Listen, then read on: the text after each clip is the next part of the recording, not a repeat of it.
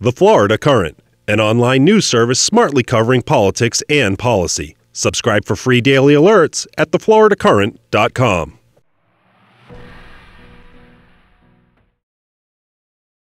The Florida A&M Marching 100 band was suspended following the hazing death of drum major Robert Champion. Since the November 2011 tragedy, an anti-hazing czar has been hired. There are also nearly a dozen new procedures to cope with hazing. When considering all of the measures we have put in place, I believe that this constitutes what I've been saying for the last several months, the right conditions to lift the suspension of the Marching 100. The new band director was asked if hazing were still a threat. I'm thinking in time, the culture of the band would change.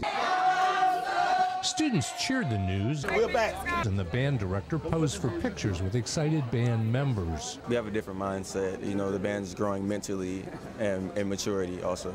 These incoming freshmen say they chose FAMU for the historically black college experience. You always wanted to come to HBCU, and so I didn't really care what was going on because I'm not my school, I'm me.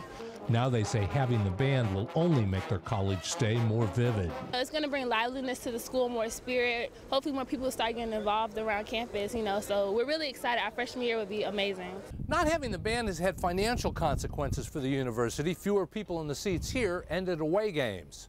The band director hopes to be on the field at the first football game September 1st, but that depends on how many students show up and how ready they are to march and play. In Tallahassee, I'm Mike Vasalinda reporting.